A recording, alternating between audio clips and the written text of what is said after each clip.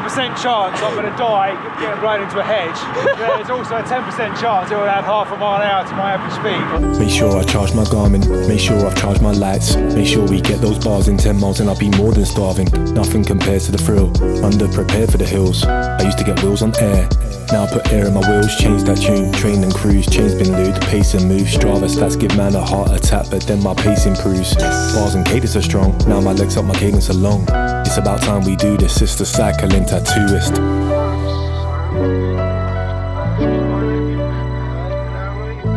What is up guys? If you're new here, then welcome to the channel, and if you're a regular, then welcome back. It's a Sunday, the day of the cycling gods.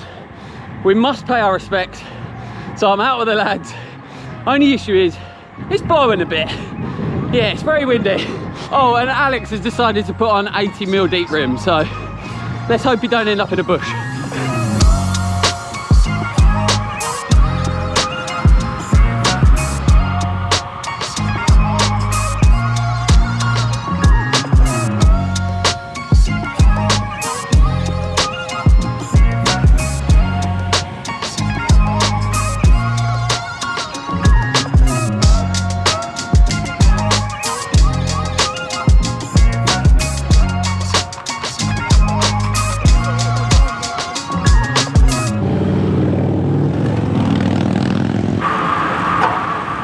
Just filming your wheel choice, mate. Well, when the wind is high, I always think bring out the big sails. Why wouldn't you? It's the obvious thing. What, are they 80mm?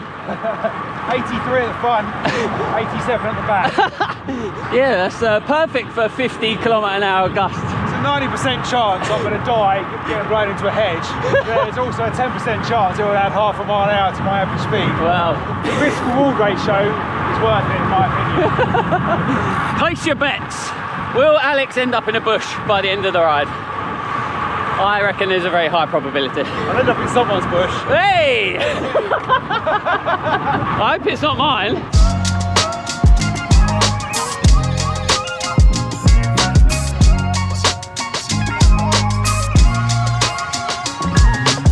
Karl! Yeah, I'm not just milking it. It is definitely windy. It is 37km/h the wind, with gusts up to 51km/h. So yeah, I think that constitutes as a bit windy. But one positive, look at that. That is the sun. It does exist after all. After all me moaning in my last video, the cycling gods decided to treat me. Happy days. Driving wheels.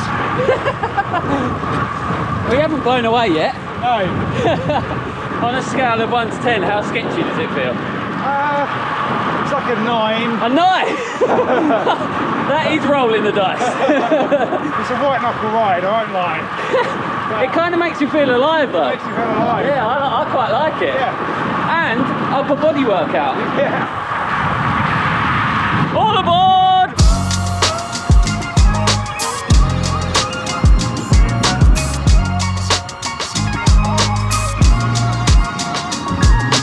You and your sails, you've dropped them. Yeah.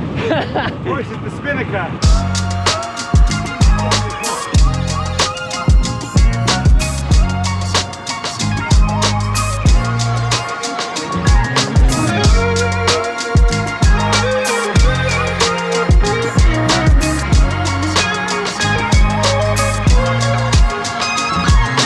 Oh, is that a tailwind?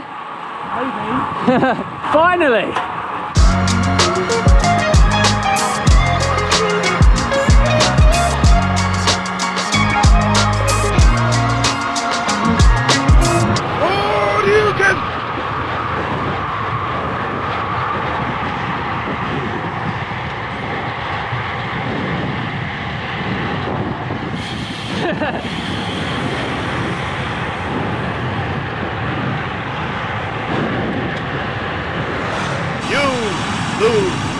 Well, that was fun. It was.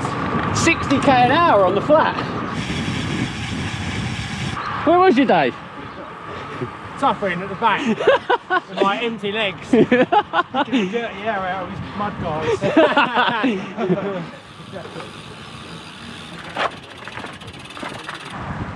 There she is. It's a filthy, sexy beast like me. If any of you were hoping that Alex was going to fall off, sorry, he hasn't yet anyway. Still time. Still time. Mate, what is that? Is that a bowl of coffee you got there? It's massive. It's like a hamster's bathtub.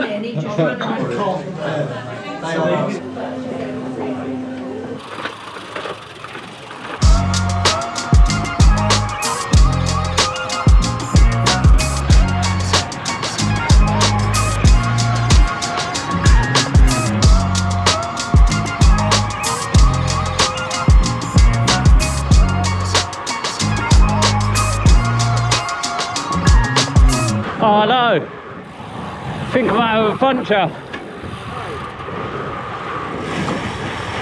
Yeah.